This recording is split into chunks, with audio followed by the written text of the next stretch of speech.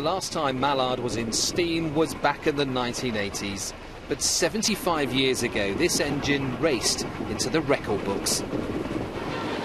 It was on Mallard, one of the LNER's streamlined Pacifics, that driver Duddington set up a speed record that has never been beaten. It reached 126 miles per hour with driver Joseph Duddington on the footplate. The record run wasn't caught on film, but afterwards he recounted the experience for radio. Go on, old girl, I thought. We can do better than this. The needle crept up further. 123 and a half, 124, 125. And then for a quarter of a mile, while they tell me the folks in the car held their breaths, 126 miles per hour. 3/4 of a century on, and Mallard is gleaming. Today she will be joined by men who used to work on her footplate. It was every schoolboy's ambition to be an engine driver. When you first start, it's hard work and dirty work. But as you progress up the ladder, you look forward to it. You look forward to being part of this. Walter Blazey's top speed at the controls of one of these was 117 miles per hour.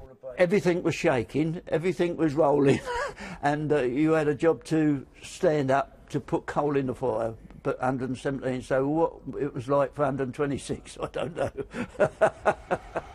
And today, for the first time ever, all the surviving A4 steam engines, including this one, will be brought together in York.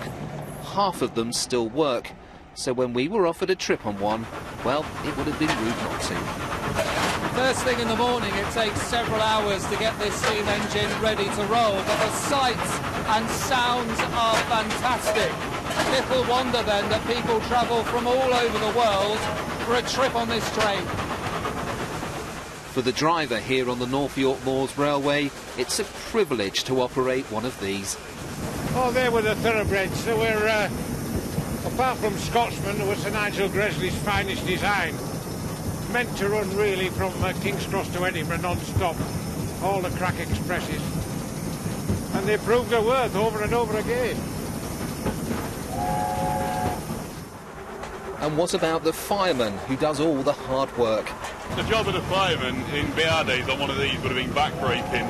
From London to Edinburgh, he'd just about empty the tender, which is 9 tons of coal that he'd shovel into the firebox. And at a maximum speed of about 90 miles an hour, they'd be going for about 6 or 7 hours, and it'd be almost constant backbreaking digging for him. These streamlined engines, whose design was inspired by Bugatti, are now national treasures, and one of many reasons that made the age of steam great.